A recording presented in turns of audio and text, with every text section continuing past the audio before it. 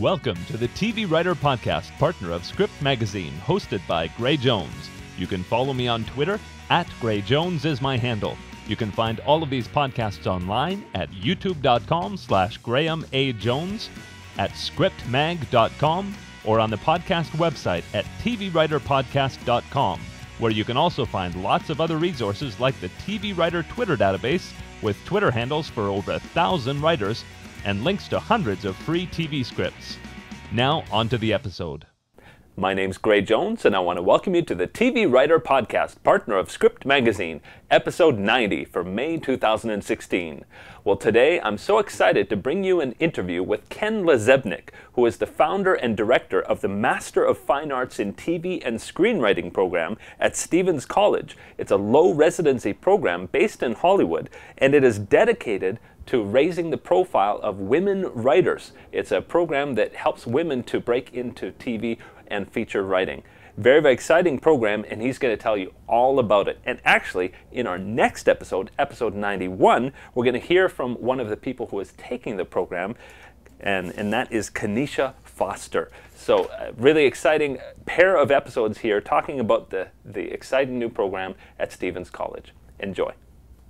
So I want to welcome Ken LaZebnik to the podcast. Ken is the founder and director of the Master of Fine Arts in TV and Screenwriting program at Stevens College, a low residency program based in Hollywood, and that just launched in 2015.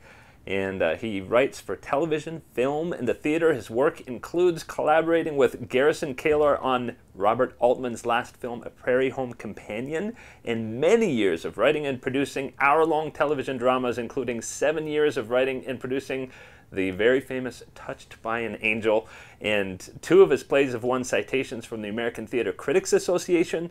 His first book, Hollywood Digs, An Archaeology of Shadows, was published in 2014, and this is a collection of essays about personal encounters with Hollywood history, which sounds really cool. I get the impression that you have a lot of stories to tell. Well, I hope so.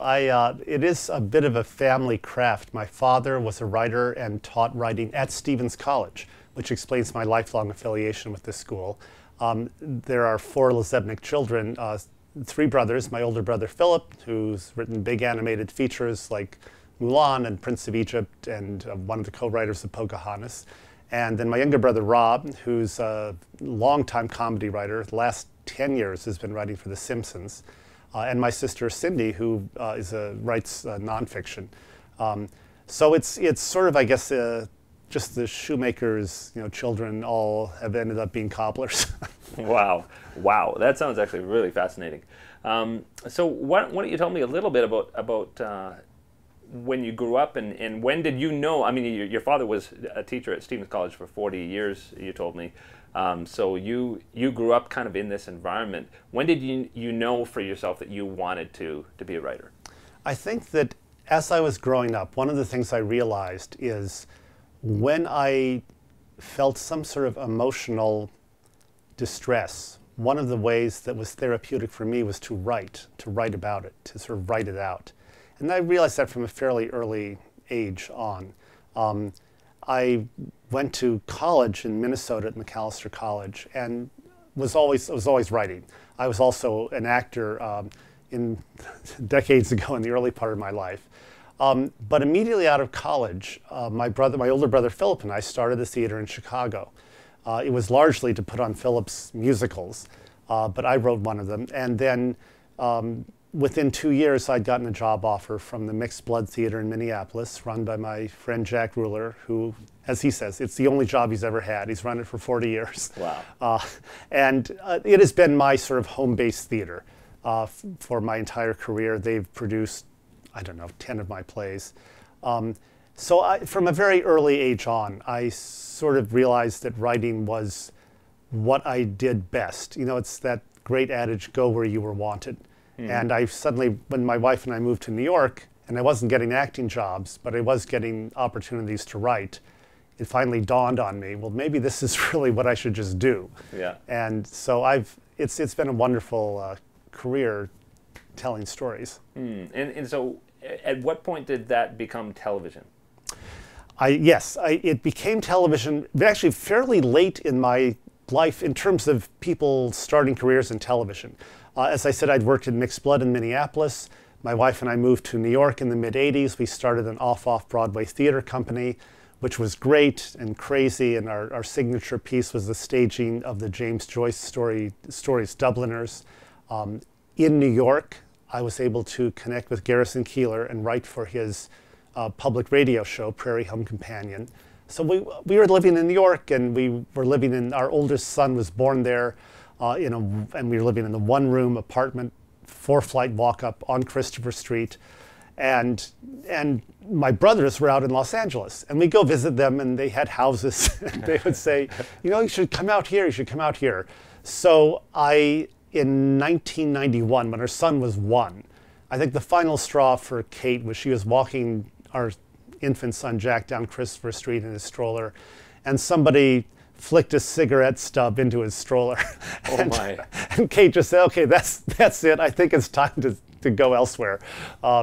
So we moved out to Los Angeles, and it took about a year, but then I got my very first staff job on a short-lived. I wrote for several short-lived shows when we first got out here. This happened to be a show called Jack's Place, but remained friends with all of the people who are on that staff for the last over 25 years now.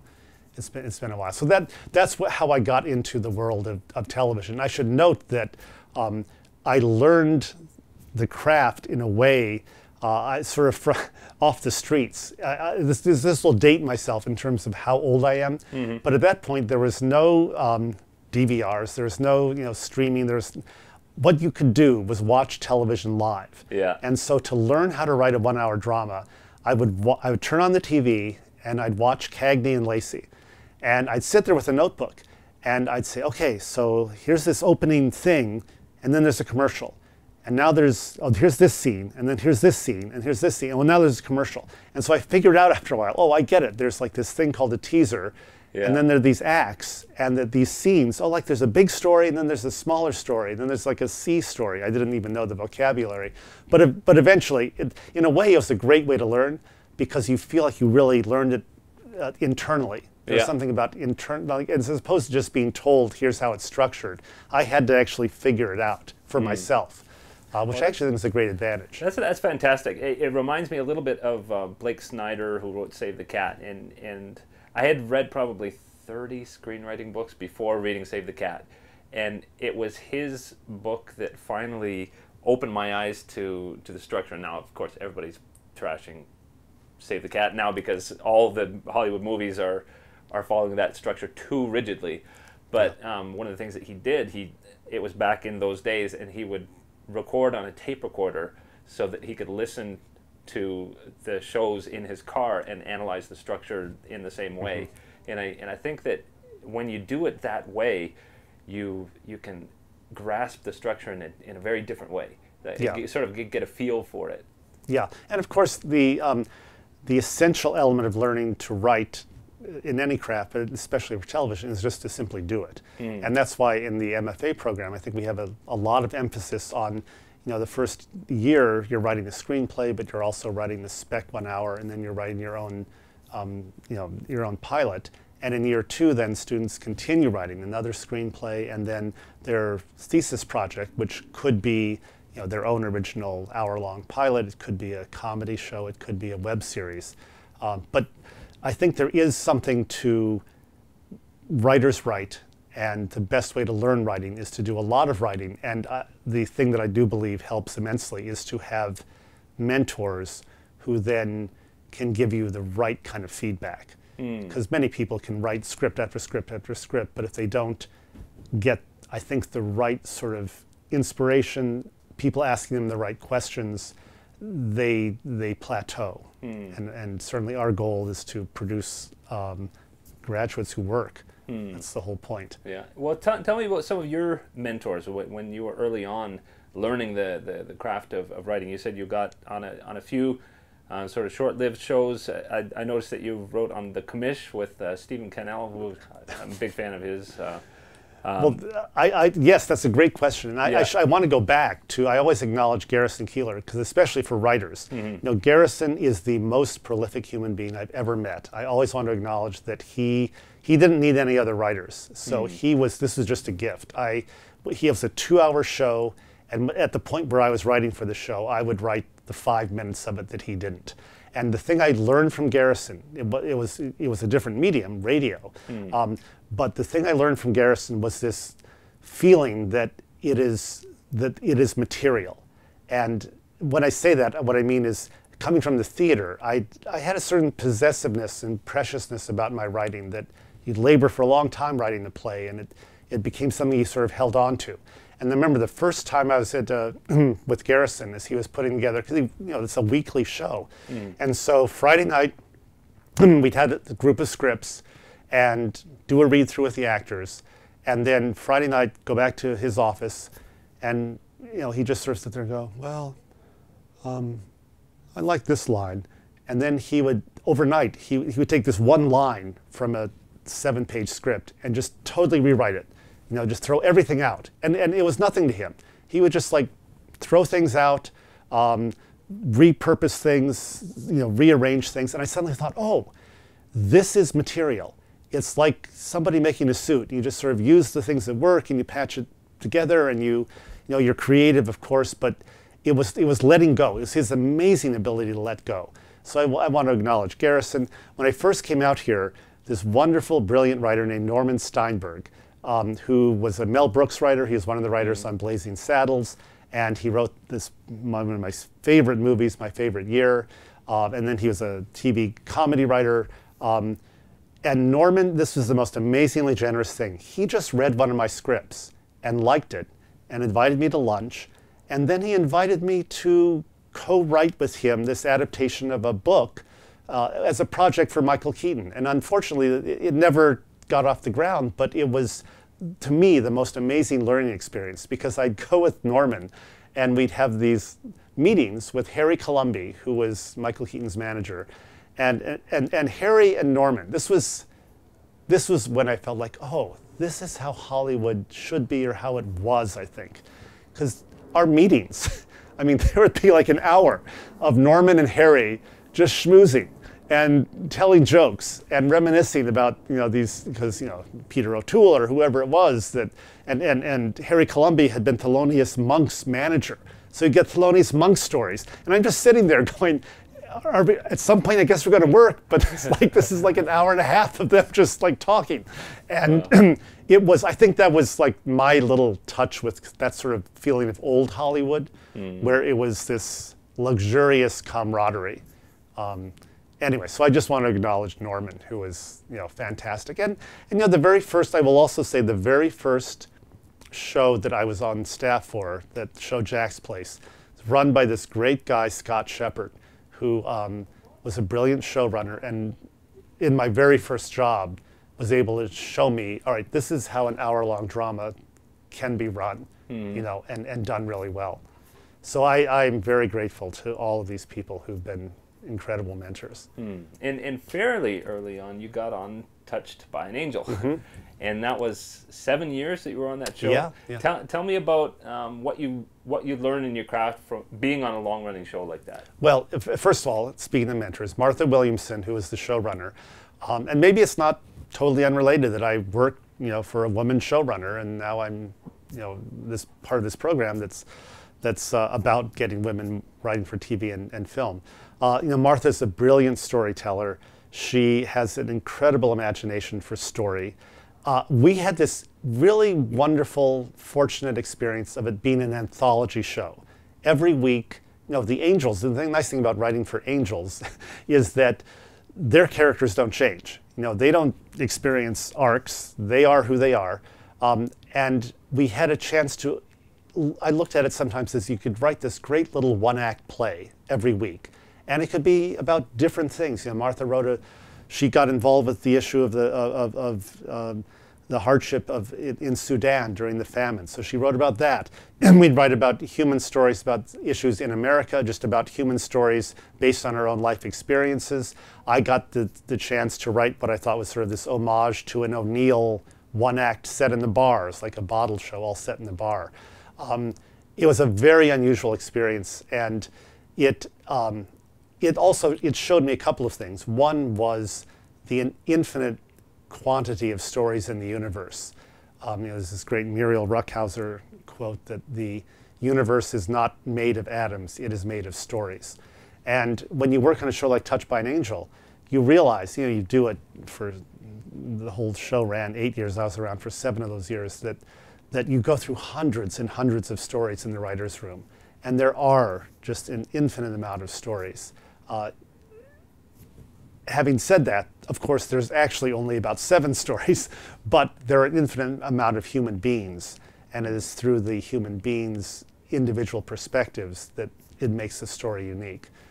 So it was a wonderful experience as a writer.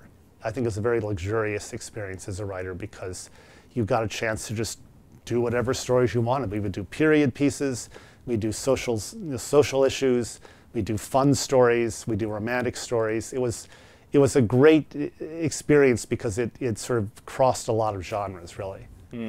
Now, speaking about crossing genres, a lot of the work that you've done since then has been in different genres. You've done from Star Trek Enterprise to the feature film Prairie Home Companion to Army Wives, and then in performance of the White House, and a bunch of different things. Plus, you've produced plays. So tell me about sort of how you branched out after that point. Well, one thing that I'm a big believer in is that, strangely enough, the essential question for a writer as she or he enters her writing career is, who are you? To know thyself. Hollywood, oftentimes people approach it with the notion that I have to figure out what is commercial.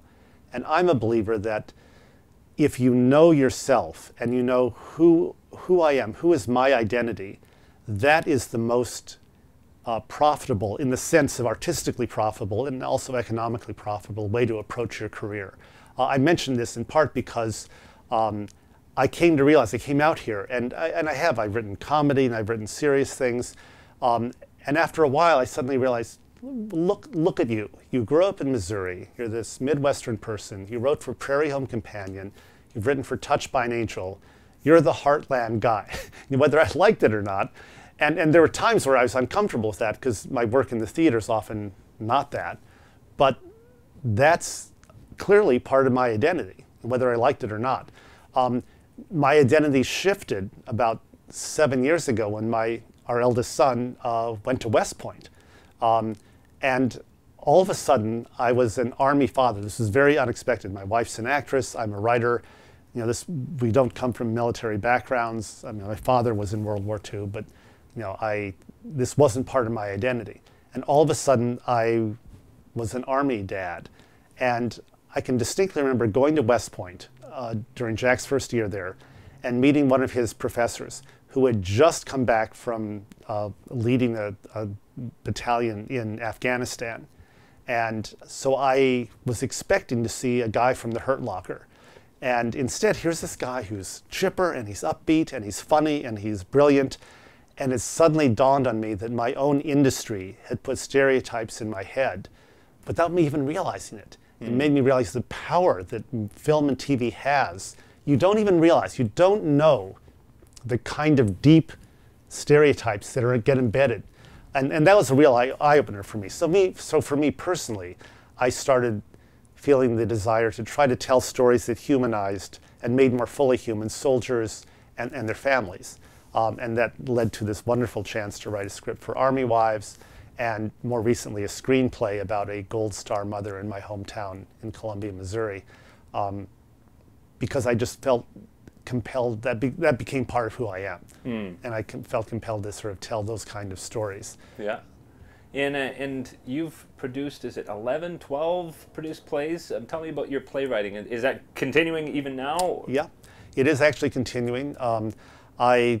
Actually this summer, I don't think Kanisha knows this, but this summer I'm workshopping a play that I started developing with a composer years and years ago. In the same way that I just was talking about, personal experience, for me anyway, informs my writing in the TV and film, I have a nephew and two other nephews who are on the autism spectrum.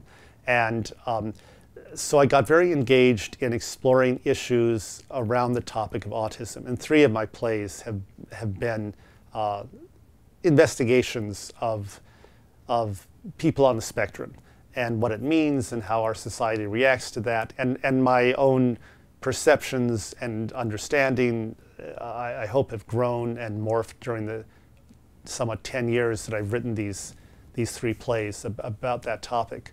The other plays have been a lot of things. I also have this lifelong interest in baseball. I started a literary journal about baseball back in Minneapolis 30 years ago, and I've written a couple of baseball plays, a one-man show about Calvin Griffith and a play about a fictional Los Angeles Angels bullpen during spring training, which was called League of Nations, because it was an exploration of that baseball, in a strange way, is the most, because it's a meritocracy, brings together the most diverse workforce in the world. You know, you get people from, Latin America, from Americans to African Americans to Chinese to Koreans. It's like, I meant Japanese, not Chinese. Anyway, this one play sort of explored this issue of this League of Nations feeling in this one setting. So my plays, and again, I'm not someone who says you can only write what you know. I don't believe that, but I do believe that for me it's important. It's just the place I come from. And especially for emerging writers, I've always felt that each writer should write his or her own David Copperfield, that one script that tells the world, this is who I am, this is where I've come from, and it allows the world to sort of say, oh, I get you, I see who you are. And I think it's an essential part of every writer's first steps as a writer.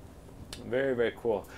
Before we get to talking about the MFA program, I do want to hear more about your book, Hollywood Digs and Archaeology of Shadows. Tell me about, what are the stories that are in this book? The first essay, it's a collection of essays in which I have made personal encounters with a shard of Hollywood history, and it intrigued me, and I followed up on it.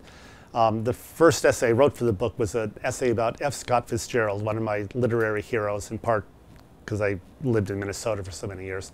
And I discovered many years ago, because I was reading letters from F. Scott Fitzgerald to his daughter Scotty, and I saw this addressed in an Encino. And for those of us who live in LA, you go, F. Scott Fitzgerald lived in an Encino? And then I dug further and realized that he was renting the cottage of character actor Edward Everett Horton, who played the fussy butlers in all those Astaire and Rogers movies. He was reduced to renting the cottage on the estate of Edward Everett Horton in Encino. And it was so painful to me that this great novelist was, in the cottage of the butler's estate, that I wrote an essay about that experience. And then it led me to other interesting little intersections of Hollywood history. I'm friends with the daughter of Jock Mahoney, the 13th Tarzan, who led a tragic, fascinating and tragic life. He came out here, he was a stuntman originally. He started, and an amazing stuntman. He was apparently one of the few men who could stand flat-footed behind a horse and leap onto the horse's back. Wow. And then he started acting. His first acting jobs were in comedy westerns with the Three Stooges. And then he had his own TV show in the 50s, Range Rider. And then he was cast as Tarzan. And in his second Tarzan film, and by the way, along the way, he married Mrs. Fields, who had a daughter, Sally, and then was the father of my friend, Princess O'Mahony, who's a wonderful, and has worked in Hollywood for many years as a great AD. But anyway, so he was cast as Tarzan. In his second Tarzan film, they were filming in Thailand. And because he's a stunt guy, he always did his own stunts.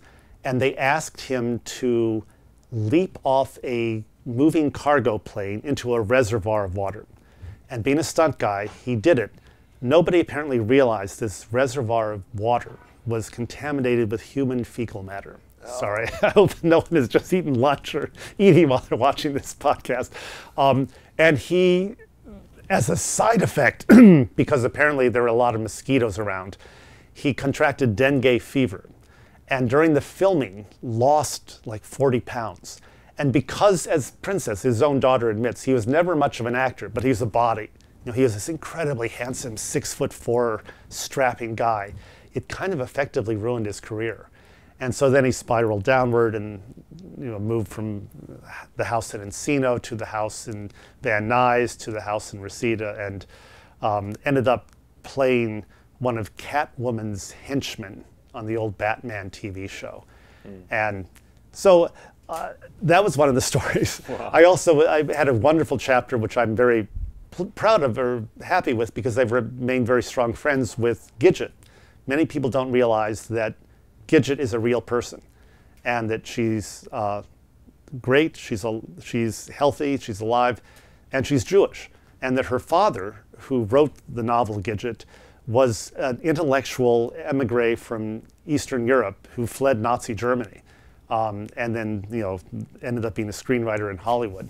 And I just thought that was such a fascinating side to this story that a lot of people aren't aware of.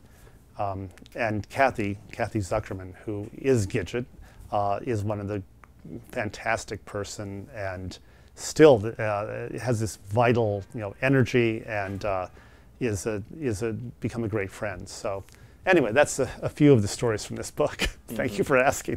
Very cool. Well, so now we'll get on to your teaching in the MFA program. So in 2010, you became an adjunct professor at Pepperdine University, and more recently than that, you launched this MFA program dedicated to getting more women in the industry, raising their profile. I know when I first launched this podcast in 2010, one of the first sort of special series that I did was in 2011, I think, a series on women in TV. And at the time, and this is 5 years ago now, the stats that I was looking at were pretty shocking in terms of just how underrepresented women are in TV staffs. There's a lot of TV staffs that have sort of the one token woman, and a lot of TV staffs don't have a single woman on them. And so tell me in your words, like, what made this need so strong for you that you wanted to create this program? Well, part of it was, as I mentioned earlier, I grew up around Stevens College, an all-women's college in Columbia, Missouri. I had a lifelong affiliation with it. I helped them get a film program started as a film major at the college about 10 years ago.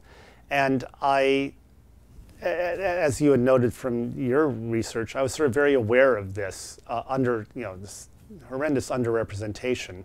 And I discovered I enjoyed teaching. I also teach screenwriting for the USC Stark Producing MFA. And I suddenly thought, you know, there's a real need here, and Stevens is perfectly positioned to do something about this.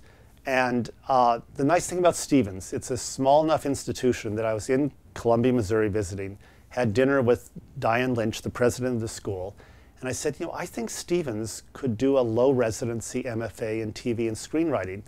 And she just said, great, let's do it.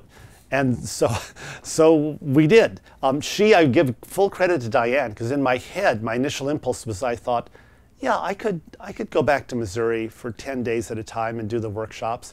And she said, are you crazy? Do it as a satellite campus in LA, because that's where all the talent is. And the moment she said that, everything sort of opened up for me, because our faculty is all working writers. They take great pride. We're all members of the Writers Guild.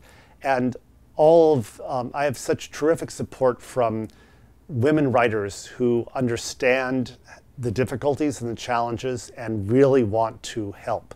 And so we've had this fantastic group of guest speakers who are both inspiring and informational, and are able to really give a great perspective to the students. It's just something that I think is vitally important, in part because I really do believe that a culture is known by the stories it tells. And that when you don't tell the stories of half of the culture, you're missing, there's this void, and it's not a healthy void. And so I just think as a culture, we will be so much healthier when we are able to tell the stories of everyone in our culture. You know, it's funny because I think when I was a kid, there was this notion that the media, the television, was this great unifier in America. And of course, it sort of was, but it was this very narrow prism. You know, it told these very blatantly false stories about American life. You know, if you look at early television shows, and then as the medium matured, and certainly with the explosion of the internet and content sort of all over the place, the dream is that, oh, well, now there's a million outlets for storytelling online and 400 TV shows on the air. This will be great because it opens up this massive spectrum of storytelling. And it hasn't felt like it's really done that. It feels like people instead are gathering little silos to reinforce their preconceptions. So at any rate, I just think it's vitally important to get more voices into the mainstream. I like to think that our program works on two levels professionally. To absolutely try to get women writing for the traditional mainstream television, cable, and then also to be looking to the future and to build new ways that women's stories can be told online, whether it's YouTube or your own mini productions that you just put online. I'm just a big believer that we have to be looking to the future and teaching to the future, as well as letting people gain absolute expertise in the craft that will get them employment right now in mainstream media. Yeah, and so how do you see the strength of the mentors? Because I know that there's a lot of people who will go through an MFA program, the standard MFA program. They'll just come on out of the program, and maybe they're too scared to break in, or they haven't got the personal motivation. I know that mentorships, even my wife and I are taking a real estate course right now, and there's mentors in this real estate course, and they kick our butts. And they motivate in a way that a standard sort of teacher-student relationship doesn't. Can you talk about that, about how you've seen the power of these mentors and why you wanted to set it up that way? Yeah, the mentor relationship is really important to me. I think it's the difference between sort of the sage on the stage model of here's somebody just standing in front of a classroom, sort of telling people here's how one should do this, and this very one-on-one relationship, which is different. And I think the way it is playing out is in a couple of different ways. On one level, some of my mentors I try to make very specifically tailored to the individual student. For instance, we have one student who this year worked on she's an Army veteran. We actually have 3 female military vets in the program. She's an Army veteran. She was telling a story that was very personal, but very totally in the world of the Army. And I said, you know what, I should really find somebody who knows that world, who's of that world. So I've T.J. Brady, who went to West Point and served in the Army, and now is a great writer out here in L.A. He was able to come on board for that one woman's mentor. And that's that sort of very particular and specific knowledge that I think he brought that is able to let her script realize itself most fully. I also like to think that as we move through the program, students will engage with at least 5 different mentors during the 2 years, if not 6, that among those relationships, I am confident there will be at least one person that becomes a long-term mentor relationship. Because I know that's how it works in the business, is you find somebody who says, oh, I like you, I like the way you write. You know what, here's a show that I'm running, and I think that we have this opening for whatever, writer's assistant or staff writer, and let's bring you in and talk about this job. I'm very confident that by the one-on-one nature of these relationships, that network will develop for our students. It's partly why I'm very committed to bringing in all these working writers and showrunners, both as mentors and just as one-off speakers to the program, because I think that people will connect. There will be these points of connection to individuals that will lead to employment. Well, and we were talking off camera about how when you do have the workshops, the 10-day workshops, how everybody lives together. They stay in the hotel and not in the same room. Not in the same room, but they stay in the same hotel, and there's a sort of right. It's a very focused experience when you take the workshops. Yes, and that's really, I think it's really important to me, to the program, to have that kind of cohesiveness by all staying in the same hotel. I mean, everyone has their own room, but it's because I'm very aware that, okay, here's this low residency model. Unlike a residential campus, where people see each other daily over 2 years, it's a very intense, coming together for 10 days in August and coming together again for 10 days in January. But what's been incredibly wonderful for me to see is that the bonding that happens in those 10 days extends all the way through the year. And there's this, and this is where, Facebook and Twitter and all that stuff actually is enormously helpful, because our students stay very connected, kind of an ongoing communication stream between all the students during the course of the year. And that's great, because one thing I really want to do is I want to build a community. I'm really big in this idea that the thing that will make this whole program work, and it is working already, is to build a community so that we have our first cohort. Here's 20 students. Now we're bringing in August our second cohort. Here's 20 more students. When the first cohort graduates, to me, it's not like they go off and disappear. All right, great. Now you are part of this community, and we keep building on this community. Part of after graduation, the idea is that each student will specifically have one mentor that specifically is tasked with, all right, every 3 months you go out to lunch with this person or talk to them on the phone or make sure they're on track. See what their issues are, see what their problems are. I think in my dream scenario, we will build up this community over years that will be, incredibly strong working writers who will help each other. It's really a goal of mine. Very cool. And so, since everybody is coming and staying in a hotel, it's not necessarily only people in Los Angeles. People could be anywhere in North America and take this low residency program. Absolutely. Yes, absolutely. Yeah, we actually, the first year one, I think we have 7 Los Angeles residents. I think that's right, out of the 20. Year 2, we only have maybe 3 LA residents. I was very happy. The first year we have students from Missouri, Kansas, New Mexico, Washington State, Colorado, California, Illinois. And then my goal was, I said, wow, we really aren't east of the Mississippi much. So this coming year, we have people from Florida, New York State, Michigan, and we're really spreading out over the map this coming year. And this is the beauty of a low residency program, is if you are somebody who is has a career, you're mid-career, you have children, most of our students are people with kids, with careers, but they can get away for 10 days. And it's not even 10 days. We bracket the 10 days by 2 weekends. So if you can miss a week of work, you can, twice a year, you can do this program and get your MFA no matter where you are or what.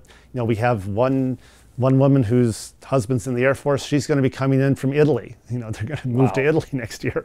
So anywhere in the world, theoretically, if you can get to LA for these 2 workshops, you can achieve this MFA. That is fantastic, because I know a lot of people, particularly who watch the podcast, are in a situation where they might have done their undergraduate degrees and then gotten work and gotten a family and gotten busy, right. and the idea of coming back to a full residency program, it just is logistically impossible. Right.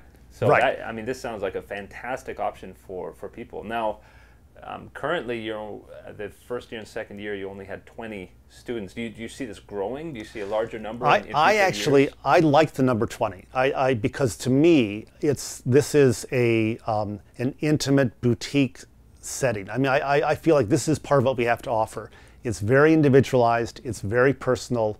I know I was just talking to a friend of mine who's involved with the UCLA MFA in screenwriting program. They're kind of like growing it exponentially.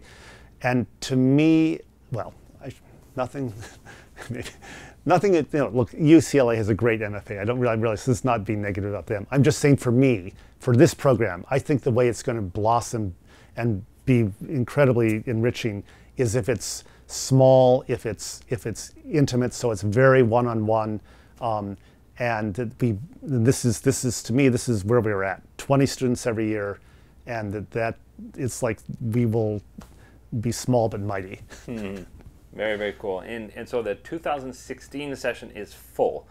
Yes. So if this is something that people could consider for the 2017 session. Yes, And absolutely. how do people find out about the program?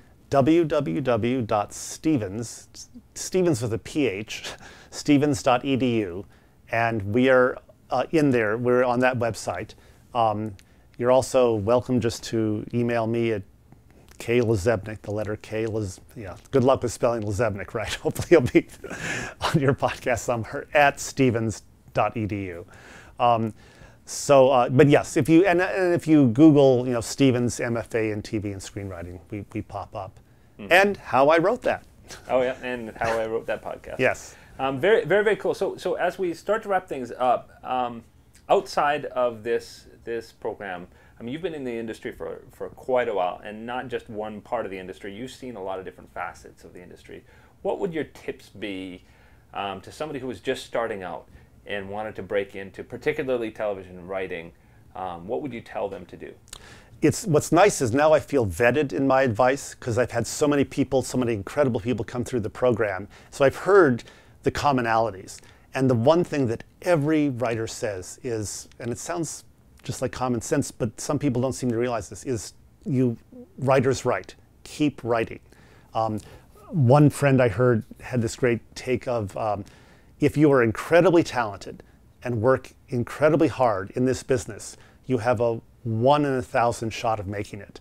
And what that means is that if you take that shot and you don't succeed that time, you simply have 999 more times to try, and you can make it.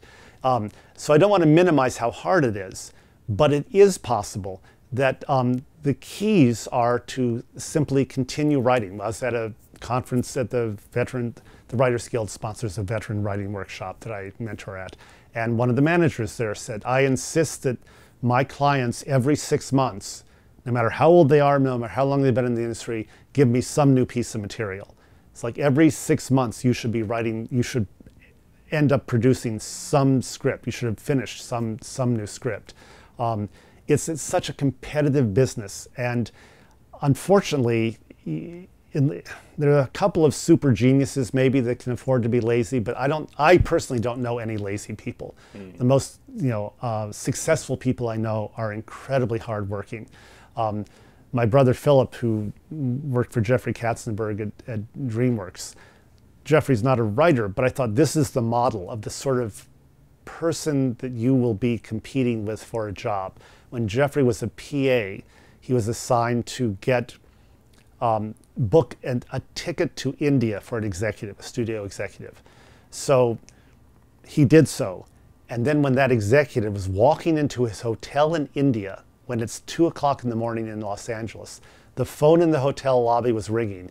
It was Jeffrey calling to make sure he had arrived safely.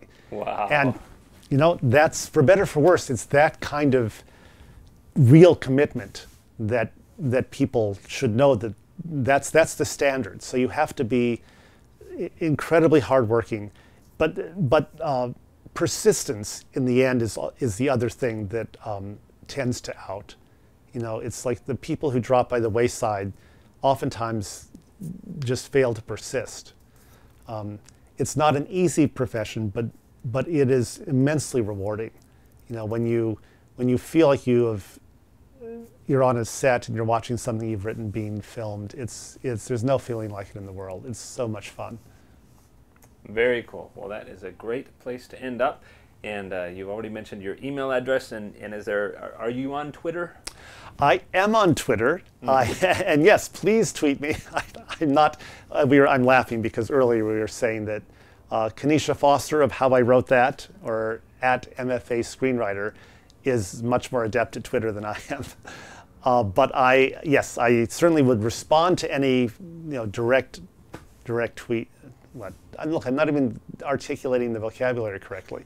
I would respond to any tweets you send me. Let's put it that way. Very cool. And so your Twitter handle is? I think it's just Ken LaZebnik. Okay. All right. Well, I'll check that, and I'll make sure to put it on the podcast post. All right.